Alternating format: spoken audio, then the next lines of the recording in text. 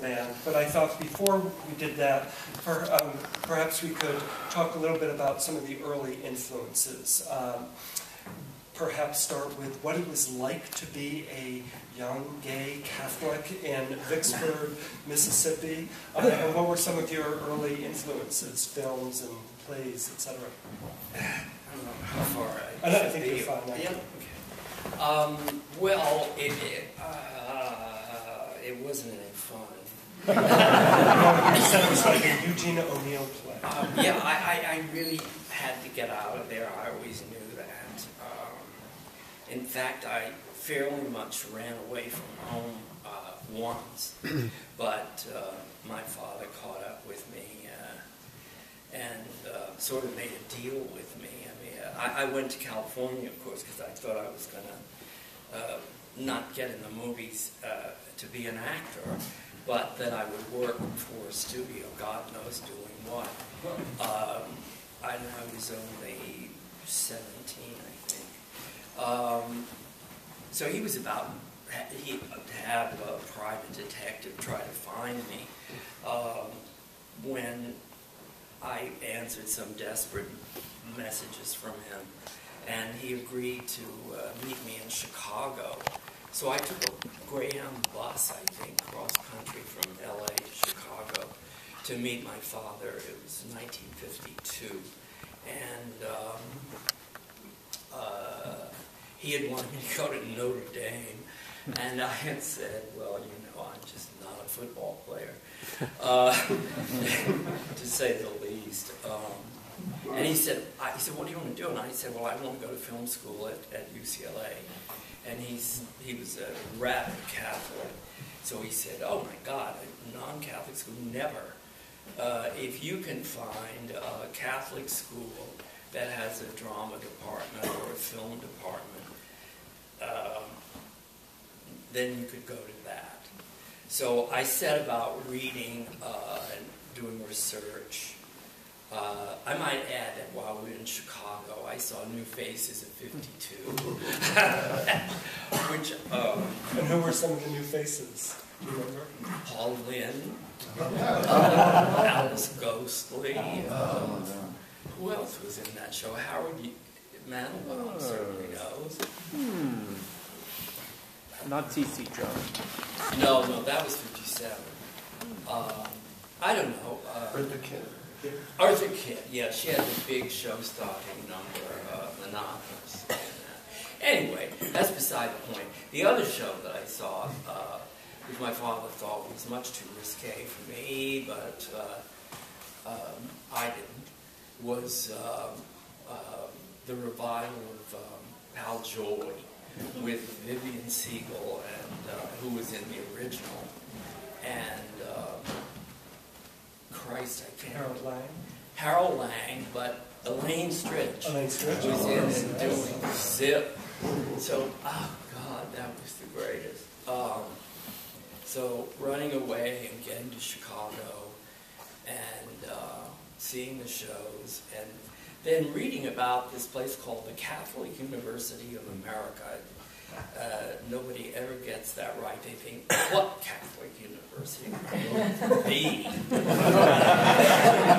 And it's in Washington, D.C. And in the 50s and the 40s, it had a great, great reputation for the drama department because they had fabulous teachers and graduates who went on to make good in the theater. Walter Kerr, who later was a New York Times drama critic, as you know, was one of the teachers. His wife, or later to become his wife, Jean Kerr, was another teacher. And the man who directed the original production of Who's Afraid of Virginia Woolf on Broadway, wonderful director who was run over by a taxi in London and killed because he looked the wrong way.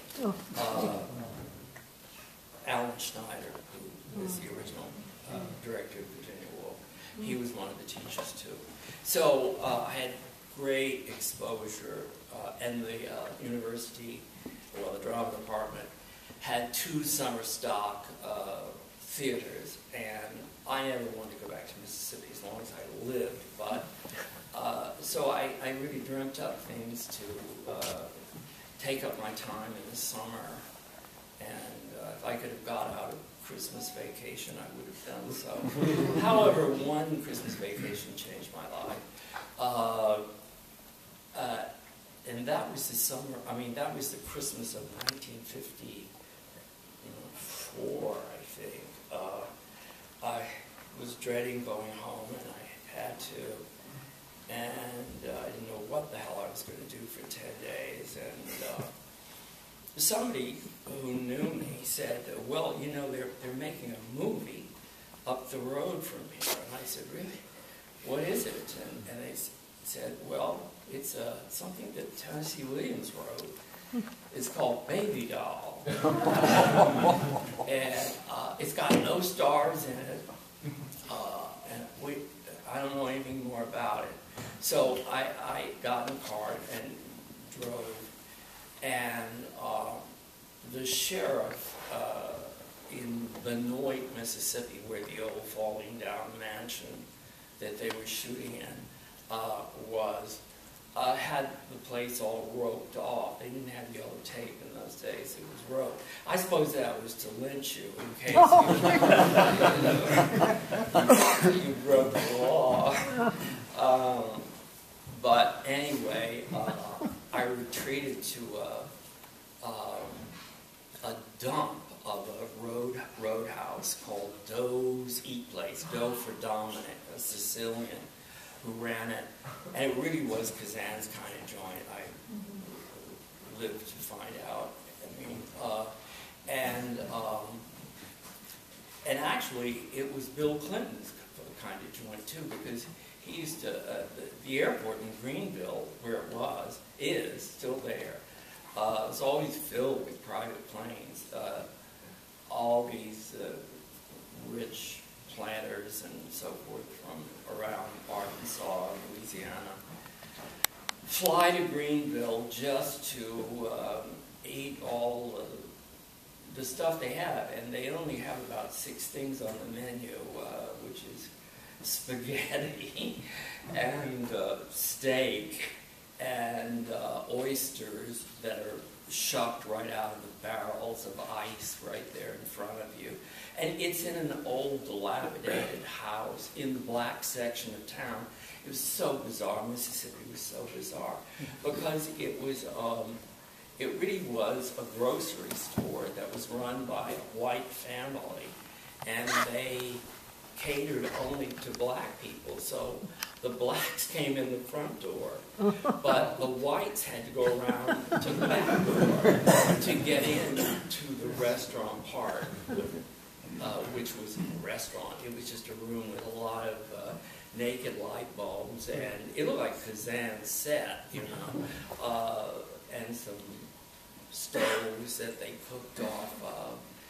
And the whole Italian family, all of them are dead now, were waitresses and busboys, and they were all cooking right there, and it was hot as hell, but it didn't matter. It had a fantastic atmosphere. So I heard that they went there every night. There was no place else to go, but I'm talking about the crew of Baby All. So I went over there and positioned myself to accost Kazan, which I did. Eventually, he wrote out a pass for me on a paper napkin that he pulled out of a dispenser and let this guy in or something. I never kept it. I wish I had. And then I spent the next 10 days with Elia Kazan, and I never left his side. I don't know why he tolerated me. I was just the most ambitious, irritating, annoying teenager that I had just seen Cat on a Hot Tin Roof on Broadway. And I didn't want to talk about anything but Cat and Streetcar. And though Carl Malden and Carol Baker were shooting in the swing sequence, and Eli Wallach right, 10 feet away, I didn't give a damn about them. I just wanted to latch on to Kazan. And finally, and I made friends with everybody on the crew, which all came in very handy in my life later because some of them worked on the film with boys.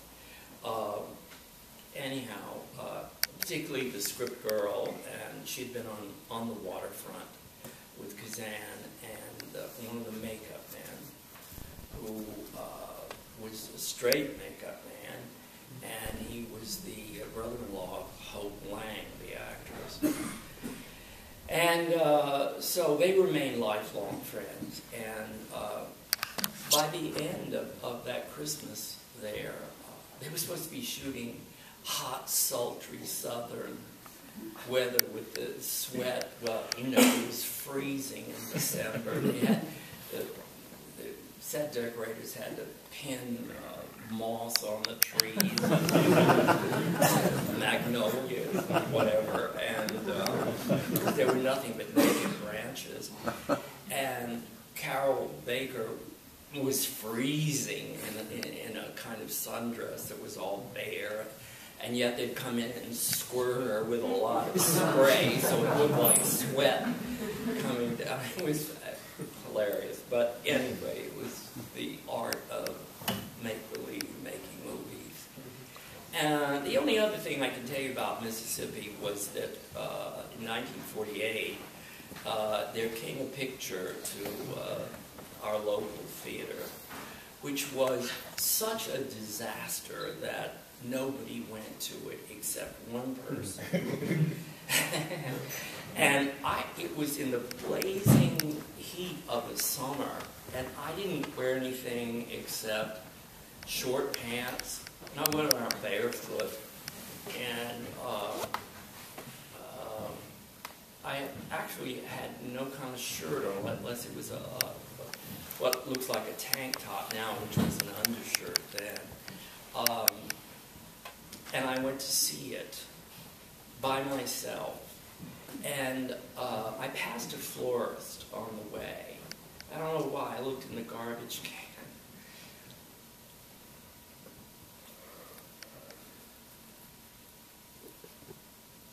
Makes me sad. Excuse me.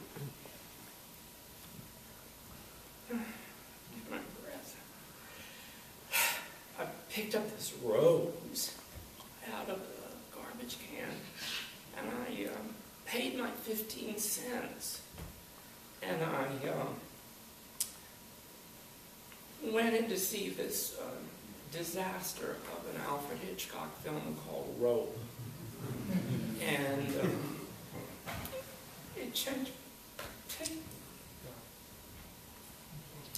And everybody always thinks that boys is so influenced by Virginia Woolf. I mean, there's only that one thing about, in Virginia Woolf, it's Hump the Hostess playing a game.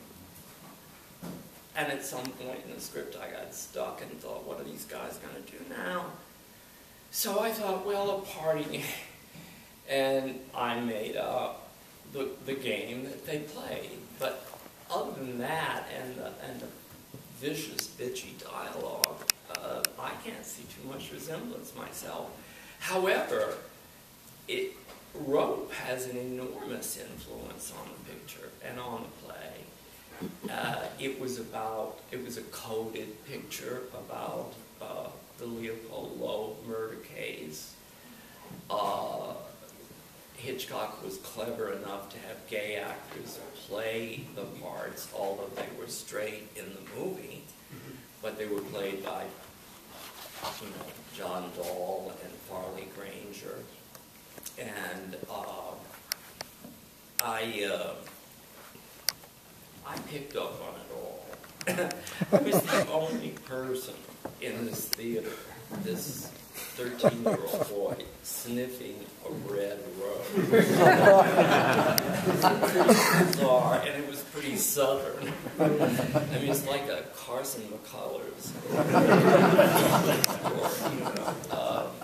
Anyway, it just never left me, and I think that it has more influence on the play than anything, including Virginia Woolf. Virginia Woolf just because of all of the interweaving of having everything to do with it getting done in a workshop, and then later deciding that you despise the play. That Edward Albee despised. Oh yeah. I mean, he says that in one of those documentaries you got there. I mean, the documentary that you got there, maybe before. He talks about it being so detrimental to a burgeoning gay awareness. Mm-hmm. What burgeoning gay awareness? There was no such thing in 1967, 68, really. Well, and of course Natalie Wood played a huge part in actually seeing Boys in the Band getting written. Yeah, she was a great friend of mine. I met her on... Oh, by the way, just to make it quick, sorry I bore you to death, lady. Anyway, that's not the first person. Actually, when Boys opened, the theater was so empty that Bob Moore, the director, and I were sitting on the backs of the theater chairs with our feet on the seats, and we saw a lady who looked just like that get up from back, and I said to him, "Oh, well, there goes the first one." And lo and behold, she moved down to an empty seat in the front row. But anyway, getting back to something to... Natalie Wood. Actually, I had a question about Natalie Wood. You said, and I also read it, that she had a kindness test.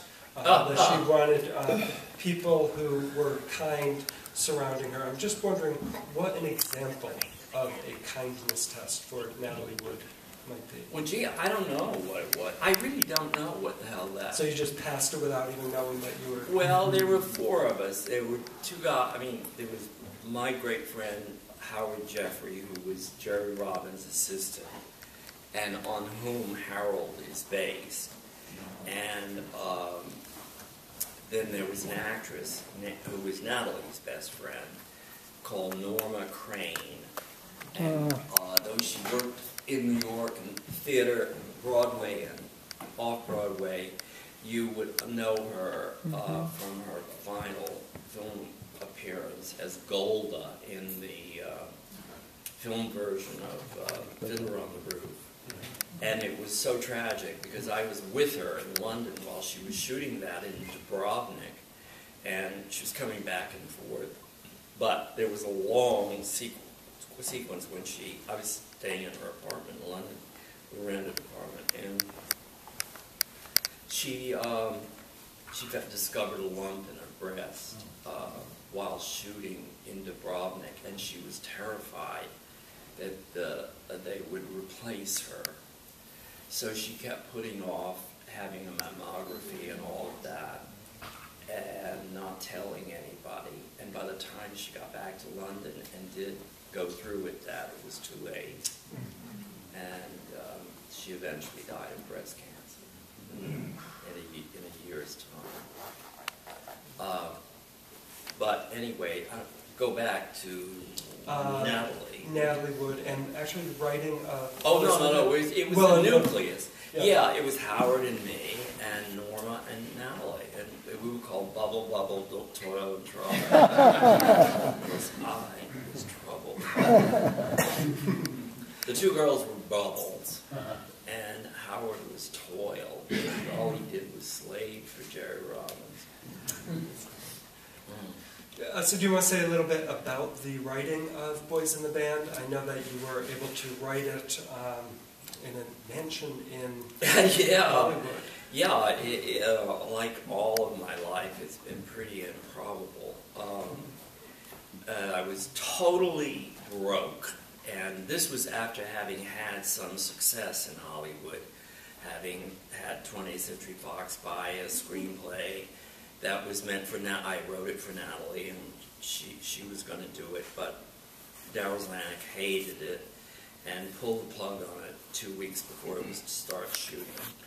And then I wrote a pilot. I mean, I cleaned up and rewrote a pilot for Betty Davis, which was shot but never shown, or and certainly never picked up by Quaker Oats, who was the sponsor, because Davis was still working on Warner Brothers time, not television time, you know, and to get her out of the trailer and in front of a camera was quite a bit of doing. And she came out when she was ready. And Elizabeth Taylor had that problem too. I also worked with her on a television movie. And I was also a production assistant on Butterfield 8 too, so I don't know why your film guy didn't show some of those pictures. Anyway, it doesn't matter. You did a great job. Most of those things were hanging on the wall in a room, so he had to shoot through glass to even get a good picture. Kelly went in with a camera and shot the archive that's just on the walls, and incredible images throughout your apartment. Yeah, well, it's behind the door, kind of hallway. Mm-hmm. Yeah, it's not advertised when you come in the place. You know. Right. And actually one of my favorites, and I don't think we got a photo of that, you have a page from the script of A Star Is Born. Yeah, the original script that Garland and James Mason did. People have always thought that The Boys in the Band, the title, came from that movie because right before she goes, after he wipes off all that makeup that she's been sitting in the chair for 5 hours getting transformed into somebody else, he wipes it off and says, "Just be yourself." She says, "God, I'm scared to death. I think it's Norman. I've got the willies. I couldn't sing a note." And he says, "Listen, we're all terrified. Just go out there." And he'd seen her, as you probably know if you've seen the film, just be herself at 3 o'clock in the morning in a club where she's just kind of whatever that's called, knocking around with the jazz musicians. She happens to be singing a great Harold Arlen song called "The Man Who Got Away," but he says, just go out there and be yourself, and you're singing for yourself and the boys in the band. So that's, Moss Hart wrote that in a paragraph, and somebody gave me the script, and I didn't want the script, but I wanted that page, even though that's not where the title came from. But it's just become so taken for granted that that's where it came from, that I thought, why not? I mean, I've got an original page, which says, by the way, retake, written all over it in red crayon, because they had to do it over. So, I mean, I framed that page. And I sent the original Star Is Born script to a dealer. A dealer, and sold the script. Somebody was very glad to get it. Without one page?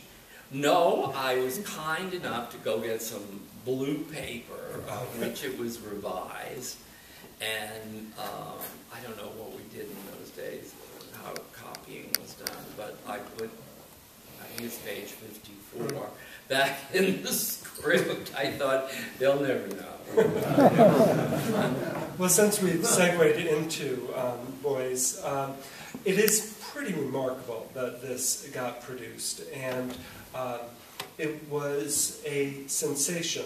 We could talk about how it was received in a moment. I am curious about the rehearsals. I had heard that Cliff Gorman had come in with a particular performance, and that it was considered too broad? Oh, well, that was in the auditions part of it, because we did this play first in a workshop, that was that actually Richard Barr, who was a very important Broadway producer who produced all of Edward Albee's plays, and Edward Albee and Barr's partner Clinton Wilder, they took the proceeds from Virginia Woolf, or some of them, and did a good thing. They did a writer's workshop downtown on Van Dam Street, and they really only, they had every top flight writer that was around in those days submitting scripts to them, and there was never a slot where you could get in or anything. And the writers were people like Sam Shepard and John Ware and Terrence McNally and, oh God, just on and on and on. And so when the agent that Natalie's fiance sent me to was reluctant to send the play out because she was so shocked by it, I said, again, emotionally falling apart like I did earlier, my God, do you know Richard Barr? And she said, of course I know Richard Barr. Well, why do you ask? And I said, well, anybody who had the guts to do Virginia Woolf wouldn't blink at this script. Why don't you send it to him? And so she messengered the script to him that night. And the next morning at 10 o'clock, I got a call. I was sleeping on the couch at a friend's. And he came in and said, there's some woman on the phone that wants you. And I went. And she said, I can't believe this. Richard apparently got the script last night, read it, and can you have a drink with him and Edward Albee at 5 o'clock? So I did. And I went there. I went to Barr's apartment, and Albee was there. He never said a word to me. He probably shook hands, but he never said anything. And Barr did all the talking and said, well, we don't know about this and whether it'll work or not, but we would like to do it in our workshop. And we have no slot for it. This was in October of '67. And he said the first opening available time we've got is January of '68. And that was for 5 performances only because the actors weren't paid. And that was all Equity would allow them to do. But jumping ahead, it was such a phenomenon overnight that people were wrapped around the block to see it, and it was no charge at all. And all these celebrities were calling to try to get seats reserved for them. And so Equity finally gave in and let us do 9 performances. And it was pretty clear at that point that the play was a hit. And Barr was going to take it uptown. Then there was a lot of uptown where, Broadway, off-Broadway. They didn't think the traffic would bear it on Broadway. And I agreed. And so found a wonderful space for it on West 55th Street.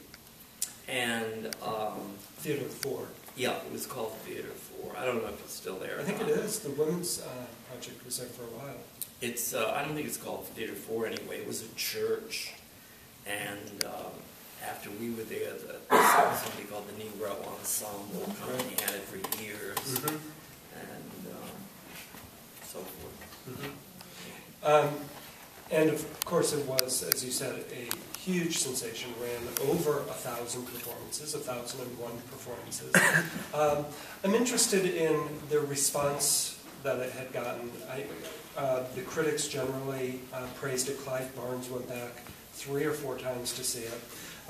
One of the things that I found interesting, there was a piece that Rex Reed had written about it, and there were responses from people who called it plain filth. And another one said, that she thought that a little more mockery and derision might help a lot toward turning some of the homosexuals back to normal channels.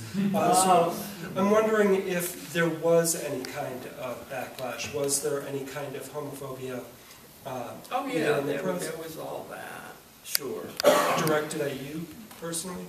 I think directed at everybody. The actors had a hell of a time. Even being in the show, I mean, their agents didn't want them to do it at all. And people pulled out. You were asking about the casting. Cliff Gorman, who played Emery, was the second choice because, well, not because his agent didn't want him to do it, but Bill Hickey was originally cast. And we only had a week to get it up on the stage at Theater 4, and he didn't show up for the first day's rehearsal. And Moore said, well, we can get through it today without him. And then when he didn't come the next day, Moore said, no, we've got to replace him. We've only got 5 days now to get it up. So he said, look down the list and see who that guy was who came in and did that nightclub stand-up act that was so big. He said, I could never, in 5 days, get somebody up into the part, but I can certainly tone them down. Let's call him, and that was Cliff. And that's toned down. I mean, looking at it today, I think he slipped back in. Although he does get very calm later in the movie. There's a YouTube right now called An Appreciation of the Boys in the Band, and if you look it up on YouTube, they talk about that and how his performance, which was considered too flamboyant and too over the top, how he finally gets to the heart of the character and calms down. Anyway. Well, and while we're talking about and he had a hell of a time because people always thought he had to be gay to be doing all that. And of course he was one of the 3 straight actors in the play. And Leonard Fry wasn't attached to it originally. No. Leonard was in a workshop for Jerry Robbins, which was a no-exit nightmare. But because Jerry Robbins had a space like this in a rehearsal building that Michael Bennett had, and he was rehearsing a play that Elaine May wrote, and Leonard was cast in it, and they rehearsed for over a year, and then didn't do it. So when the experience of putting it on in the workshop came along, Bob Moore knew, he was the director, he knew Leonard and said, oh my God, I know the perfect person for this. But Leonard was tied up with Robbins and this Elaine May play, so he couldn't do it. But by the time that it went off-Broadway in January, they had finally decided not to do the Elaine May play, and Leonard became available. One of the things that I also find very interesting, Mel Brooks, the producer, is often credited as introducing premium pricing, but actually Boys in the Band got a jump on that because it was such a hot ticket. It was doing so well on the black market. Richard Barr raised the first 7 rows to $10, an unheard of price. That was unheard of. Yeah, their other seats were $4.95 and $5.95. Yeah, there's quite a bit of resentment about that too. I mean, everybody thought we were taking advantage of it. And anyway, it was just part of the time. We talked about responses. One of the things that I had come across that I just found really interesting, there was a production in 1973, a community theater production in Yorktown Heights. I read all about that. I never went to see it. All but straight men. All straight men, and They were firemen and they were lawyers and they didn't know each other or Right. whatever, but why they ever decided to get together and do this play, I don't know. and they had an encounter session, Yeah. and one of the actors Yeah. said that the play gave him a new understanding of homosexuality and its root causes. I'll have to look at this film. Let me see. One of the things, of course, when we talk about Boys in the Band is the reaction. Now, when it opened in 1968, it was called groundbreaking and revolutionary, and then the Stonewall riots occur, and the play is reviled in some circles, and then in the 90s, Ben Brantley writes that it's okay to like Boys in the Band again. So I'm wondering if you could comment first on your own feelings about this play. Have they changed? How would you characterize No, society's change? my feelings about the play have not changed. I guess I'm still stuck in the 60s with it, and always will be. I mean, it just seemed to be, ever since I saw Rope come on the screen, If you go to see Rope, I think you'll see some similarities. I mean, they're odd, they're vague, but they get drunk at a party, they turn vicious, they even murder somebody, which probably brought about this vicious game, and Donald even has a line somewhere in the play about you all. Oh, they suggested they were thinking of games to play, and they say, why don't we play murder? And then Donald says something about, oh yeah, we all know that one. Michael knows that one best because you killed somebody in that.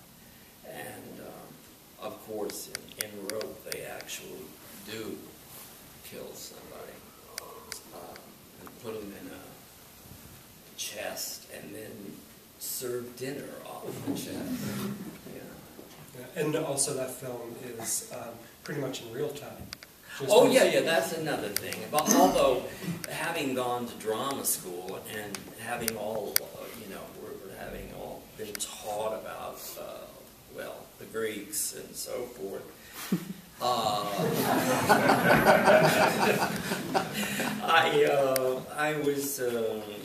I was always kind of in love with, the unities of time, place, and action to start with.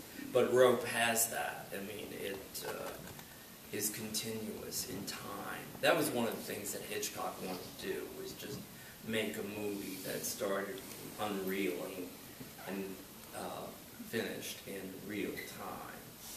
Of course, he had the challenge of how to get from reel to reel, which was, I think they were 20 minutes long. Mm-hmm. Yeah. I didn't have that problem. It just kept rolling, yeah. Now, in terms of the film version, I know that you were rather insistent that this cast, and you had also hoped that Robert Moore would also direct the film. Was there talk about particular Hollywood stars that they had in mind? Well, you know how that goes. In fact, it's going on right now in my life, another way I'll tell you. But when important producers showed up to want the rights and want to make a movie of it, that you had a studio attached or whatever, they would throw around names all